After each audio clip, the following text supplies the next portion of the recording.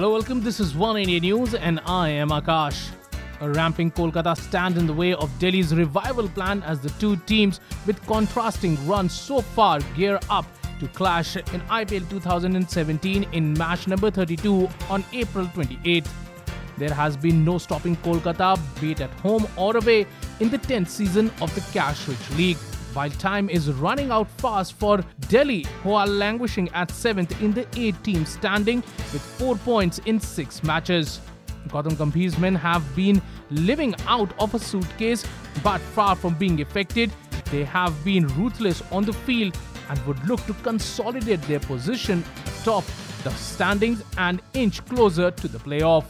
After bundling out Bangalore for the tournament record low 49, Kolkata thrashed Pune away by 7 wickets in match number 30.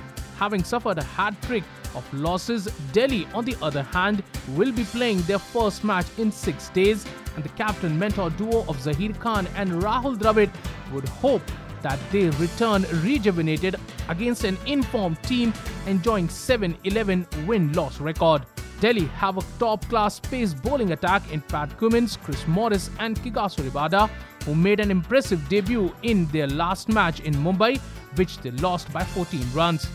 While Zaheer lending his vast experience and home lad Mohammad Shami's familiarity with the conditions, Delhi's pace battery would relish in transformed Eden Garden wicket, which aids pace and bounce.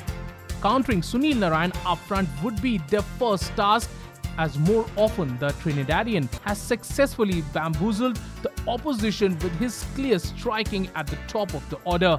Narine is only second to Lynn as far as the strike rate is concerned, a fact that can be attributed to Kolkata's stupendous success.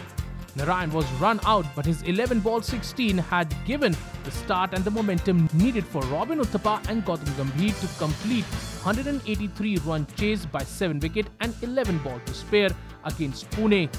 For Delhi, half the battle will be won if their pace attack is able to run through the Kolkata's top order. Shami could be the X-factor in these conditions. It's not only the batsmen who have been doing job effortlessly for Kolkata, but their spin and pace bowlers have also contributed. Robin Uthappa may have sealed their chase with the spectacular 47-ball 87. One cannot discount Chinaman bowler Kuldeep Yadav, who removed MS Dhoni and Manoj Tiwari in just 4 balls. But that's all for now, but for more news and updates, log on to oneindia.com and please don't forget to like and share this video. Also, don't forget to subscribe One India News YouTube channel.